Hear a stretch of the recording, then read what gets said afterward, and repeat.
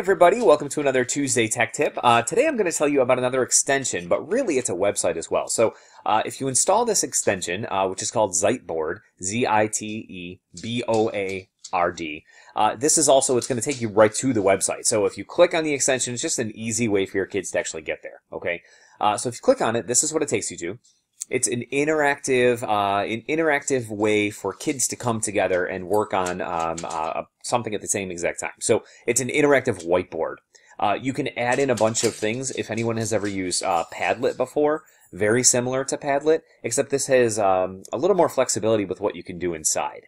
First thing is first, when the kids go there, you do want to make sure they click in and they log in.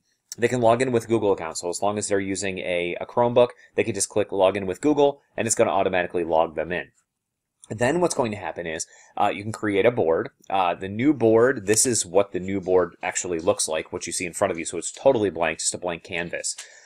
If you go over to invite people, this pops up. So there is a link just for this specific board. So one of the kids can create it, take that link and then share it with the rest of the kids. Maybe you want to do that through Google Classroom or something along those lines. If your kids have email access, you can go ahead and put in email addresses, but if they don't, I would say that they could share that link with each other.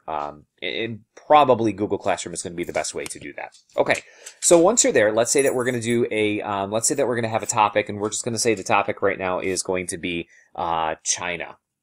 All right, so if we say that the big topic is China, maybe you'd want to be a little more official and actually put a big a post-it up there as well, which I'll show you in just a second. But I wanted to show you the capability. You can write on it. So if the kids have interactive displays, if they have touchscreen Chromebooks or iPads, they could use that. They could use that function.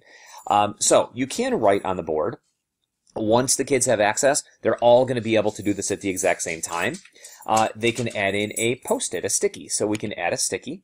And then we can say where we want it to go. And let's say that maybe one of the kids is going to do focus on the Great Wall of China.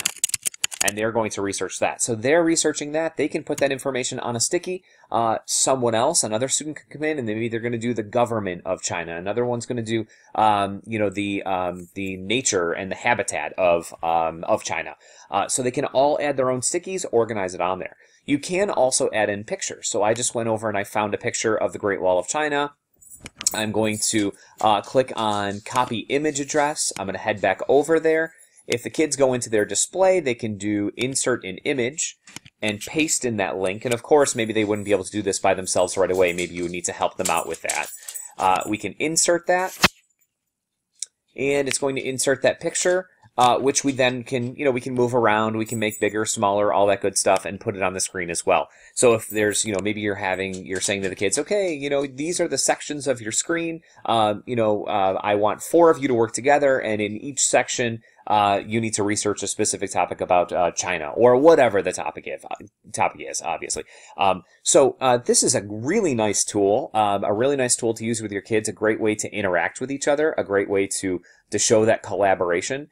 I could definitely see this working out for book studies as well, if you're giving kids a specific topic.